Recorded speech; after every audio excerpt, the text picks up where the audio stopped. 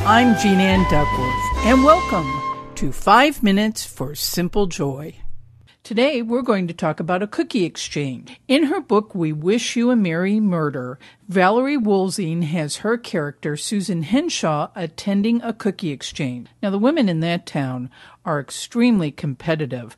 They spent hours and hours, stayed up all night, making some of the most elaborate cookies I had ever heard of in my life. That isn't what we're talking about here. This is an opportunity for you to get, say a dozen friends together. You make 13 dozen, 14 dozen, whatever number of cookies. You need a dozen cookies for every woman who attends this party. You bring them on the day of the party, and you exchange cookies so that you go home with 12 dozen cookies. 1 dozen, or each of the dozen, is a different type of cookies. Your family is going to be thrilled.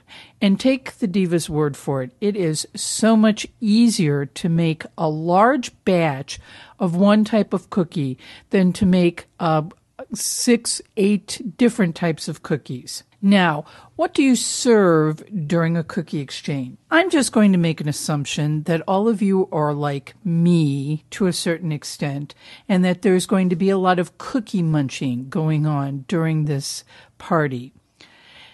Because of that, you want to be sure to serve food that's going to be nutritious. I would begin with a nice hearty vegetable soup. You can make this in your crock pot. If you're going to have a large group of women and you want to offer a variety, you can do vegetable soup and chicken noodle soup, 1 each. The vegetable soup is so easy, you can use either a pre-made beef broth or a vegetable broth. Buy frozen vegetables, not those little winky ones that you normally see. Instead, get the great big ones that people use in stew. Put that in your crock pot, chop up an onion, and put that in there. Season it. You can play with it. You want to make this nice and hearty. You can even put a little bit of barley in it at the end to add a little more oomph to it because it's cold weather and you want to have a good hot meal for your friends.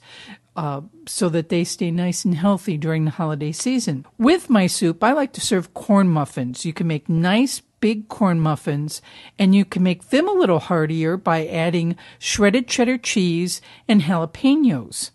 It just adds a little zing with your soup. Because everybody's going to be in a munchy mood with those cookies, put out some crudités and ranch dressing.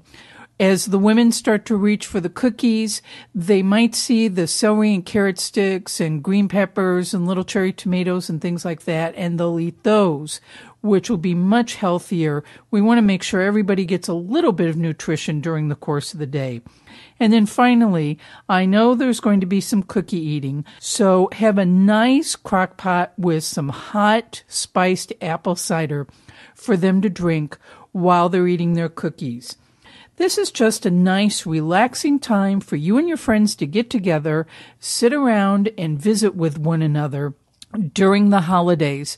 Let me give you a couple of ideas for setting up your cookie exchange. Encourage everyone to use very simple recipes. Ask them to bring copies of their recipe, one for every woman who attends. That way, if a certain recipe is a big hit in her family, she can duplicate it for them. Have a sign-up sheet so you don't end up with 12 different chocolate chip cookies. And like I said, you want to make sure that the meal you serve is nutritious to kind of offset all those cookies that you're going to be eating. Well, that's about all the time we have for today. Tomorrow, it's our holiday open house, which is a lot of fun since this is an event we used to do in my family all the time, so it brings back fond memory. That's all for this episode. Thank you for joining me. I'm Jean Ann Duckworth, wishing you a holiday season filled with simple joy.